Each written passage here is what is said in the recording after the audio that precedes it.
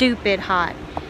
I don't want to be out here right now. We took care of all the animals this morning. We watered the garden this morning. We watered inside the greenhouse this morning. We watered the hay bed in the back, and the loofah and the melons and sunflowers and all that stuff. We did all that stuff this morning.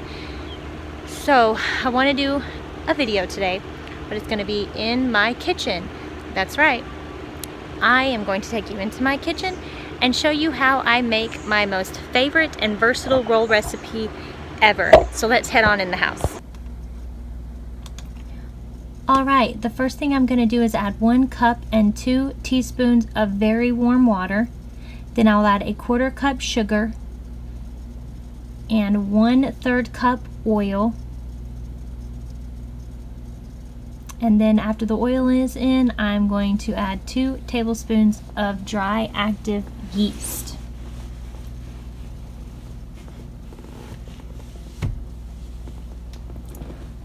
Once I am done with this, I'm going to stir it all up. You don't have to stir it much. I just like to stir it enough that I can't feel the sugar anymore. Once that's all stirred up, I'm going to head on over to my oven, and I'm going to set a timer for 10 minutes. Now during this 10 minutes, I'm going to take 1 egg beaten and add 1 teaspoon of salt, and then once the 10 minutes is up, I will add it to my yeast mixture.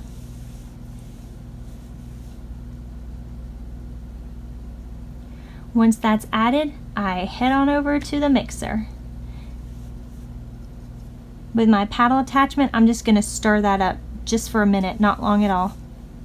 And then I'm going to start adding my flour. This recipe calls for 3 to 4 cups of flour. I'm using all-purpose flour. You don't have to, that's just what I'm using. Now, it says 3 to 4 cups of flour. Y'all want to add that in slowly. Don't add it all in together. Remember, you can always add flour, but you cannot take away flour. So don't feel rushed, and take your time and add this how you feel comfortable. I added it pretty slowly. Hopefully I will get better at adding it faster, but I've made the mistake of adding too much and then having to throw all my ingredients away, and y'all know it is so hard to find yeast right now. Flour is getting easier, but yeast is getting so hard to find now that people seem to be baking more at home. So I'm just going to continue to add more flour as I feel it is needed.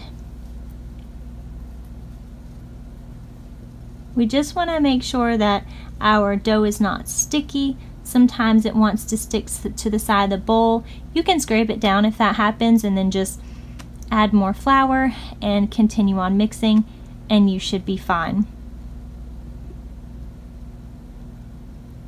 Looks like it's getting pretty close to being done now. Nice little dough is beginning to form.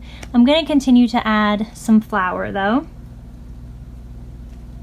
Just checking it out, seeing how sticky it is.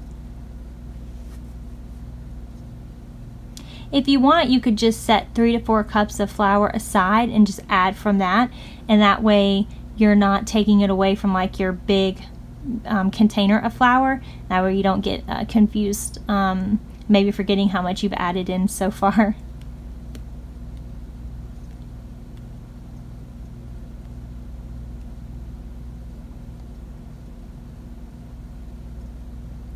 Alright, so I think I'm going to add a little bit more flour here. Seems to be a little bit sticky.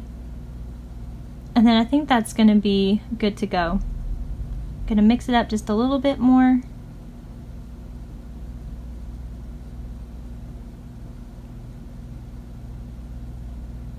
Checking to see how it feels.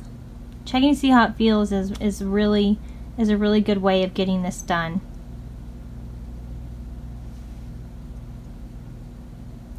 See how the dough is trying to fly out of my bowl? That means it's good to go.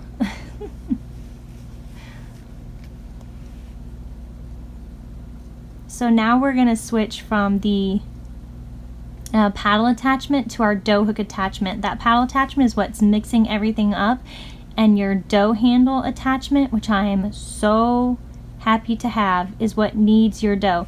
You don't have to do this, you can knead it by hand, but this is just a huge time saver, and I love my dough hook attachment. It is such a blessing to have. So we're going to knead that for 8 minutes.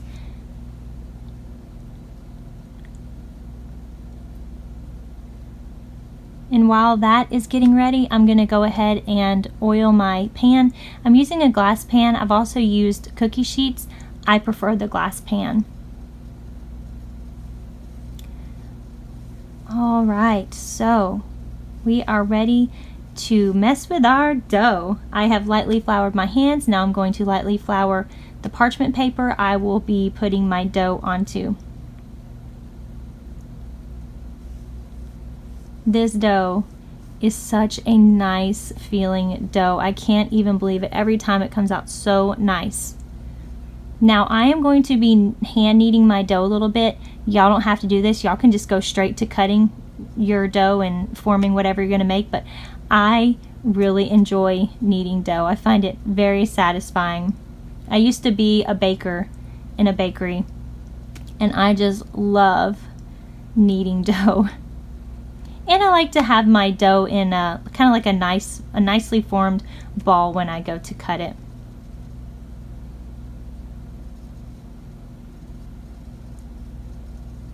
Alright, so I'm going to go ahead and form that into a ball, bringing all the edges into the middle and pulling it tight in the center, and then I'm going to flip it, and then I'm going to cut it. Now y'all don't get too hung up on the cuts, how many cuts I have, what size they are. I know when I used to watch YouTube videos, I would just go over and over again like, oh, are my cuts like theirs? They don't have to be. Now one thing you need to do is when you do cut them on the cut edge, you need to add flour because it will be sticky.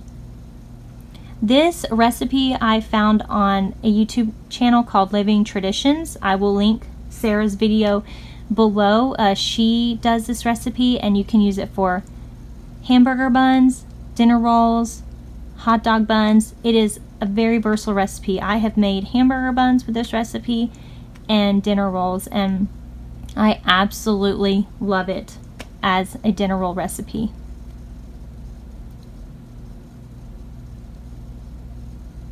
Now I'm just going to start forming my dinner rolls, getting them as even as I can.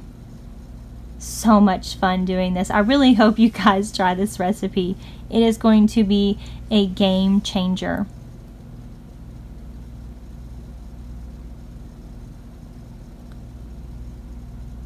Alright, so I'm going to get, I believe, 15 rolls from this, which is such a great number out of this dough. That is an awesome amount of rolls because you can have some now and then freeze some for later, and I'll get to that at the end of the video. Alright, I have all of my rolls done. Now go ahead and preheat the oven, and then when the oven is preheated, stick the rolls in, and that's about all the rise time they need. It's awesome. And they're out for 10 minutes, and they are beautiful. Now these are my thing for earth bags. This is the bag I freeze my bread in. It's awesome. And the canvas bag, which I'm about to show you, is a bag I use for everyday use. If you want to check these out, go to www.think4earth.com. Alright y'all, that's going to be it for this video. I hope you enjoyed it. It's something I've never really done before but wanted to try. I hope that you guys try the recipe for the rolls. You won't regret it. Anyway, thanks for stopping by my channel. Bye y'all.